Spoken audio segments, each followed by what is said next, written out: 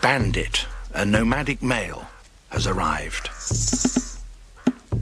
Nkosi glares at the trespasser, a blatant challenge to his authority. But Bandit is not here to oust Nkosi. Brown Eyes is his target. Having given birth, she's ready to mate again.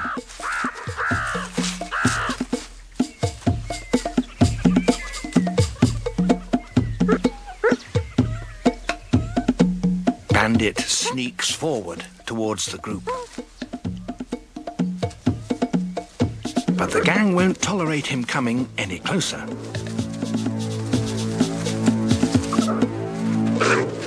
Bandit ducks down a hole.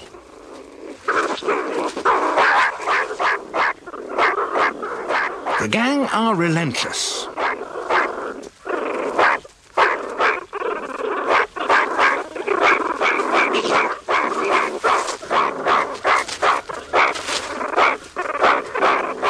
But Bandit is a seasoned brawler.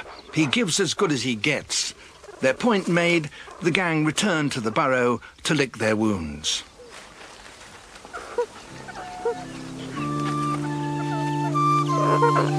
Harmony returns. The Addo gang settles down for a siesta.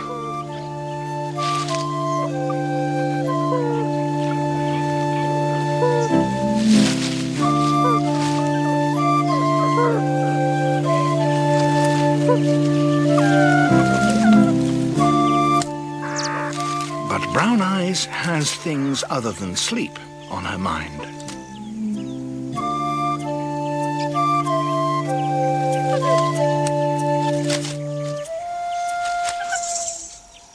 Out in the heat, Bandit gazes back at her. And when the group sets out to forage again, he sidles up towards her.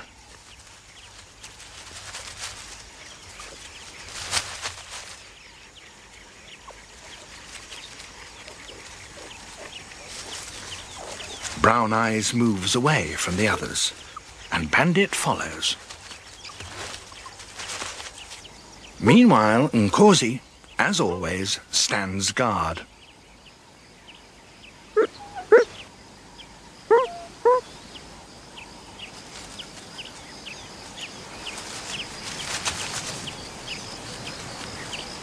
In the end, Bandit's persistence pays off.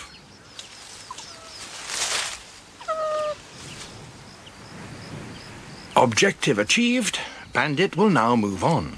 He'll visit other groups, other females, but almost certainly he'll be back when the next chance arises to mate with one of the Addo gang females.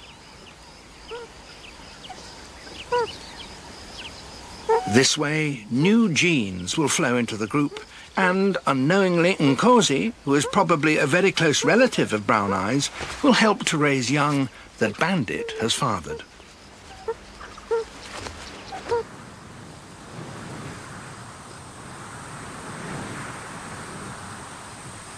On the lookout for predators, Nkosi notices another threat. A storm is brewing. Brown Eyes too recognizes danger and begins to move the babies to higher ground.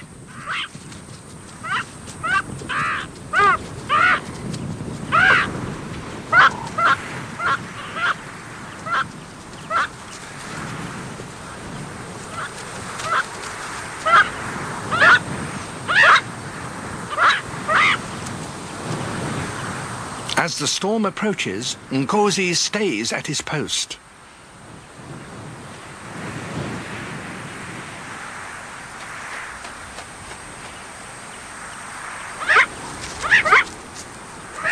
Brown Eyes returns time and again until all the young are out of danger of drowning.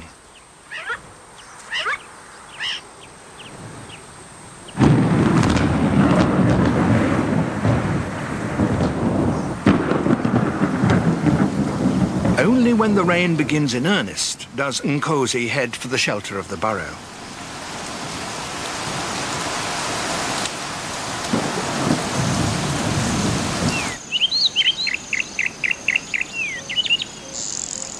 When the rain stops, he is the first to emerge, cold and bedraggled.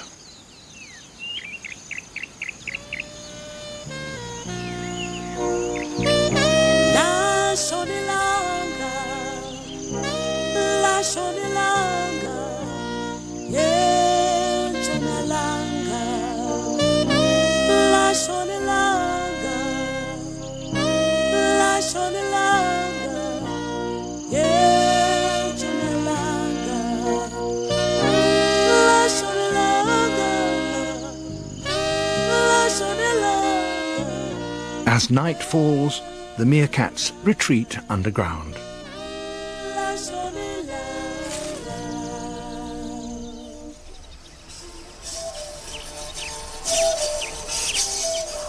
A fresh, new dawn finds the Addo gang warming themselves in the first rays of the sun.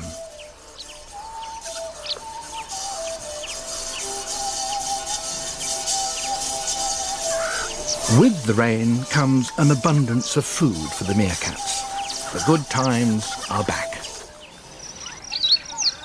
The meerkats' dusty patch is transformed into a colourful paradise.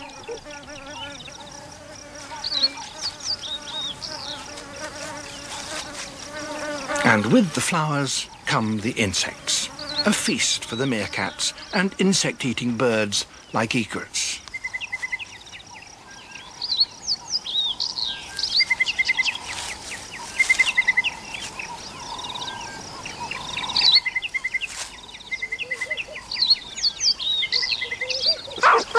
The babies are growing too, learning the skills they'll need to survive out here.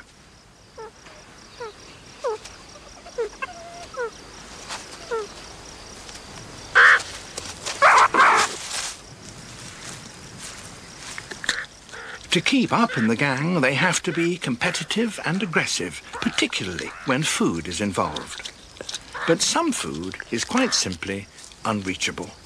An ostrich egg is just too hard for them to crack.